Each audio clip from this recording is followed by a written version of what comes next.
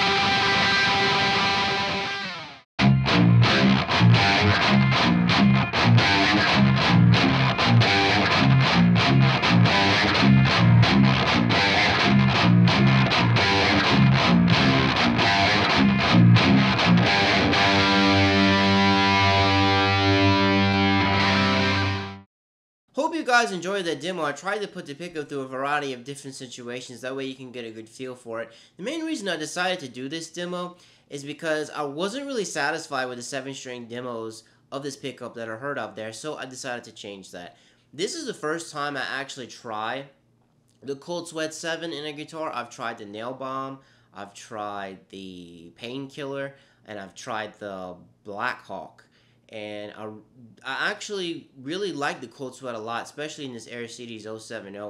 It is kind of the brighter cousin to the Nail Bomb. They're very similar, except like I said, the Cold Sweat has a little bit more high end in it, which I find works out perfectly for this guitar because it's not too bright and it's very clear, it's very articulate.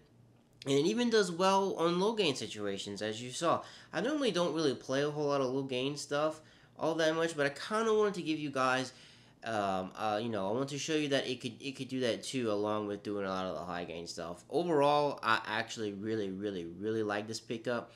I would definitely recommend it if you're playing like prog metal, if you do some rock, if I wouldn't necessarily recommend it if you're doing like death metal or like tech death or stuff like that, which it could definitely still do it, but the warpair would probably be a little bit more better for that type of situation. What did you think about it, guys? Did you like it? Did you hate it? You know, are you gonna pick one up now? Let me know what your thoughts. Let me know what your thoughts down below in the comments. As for me, I love this pickup. It's awesome.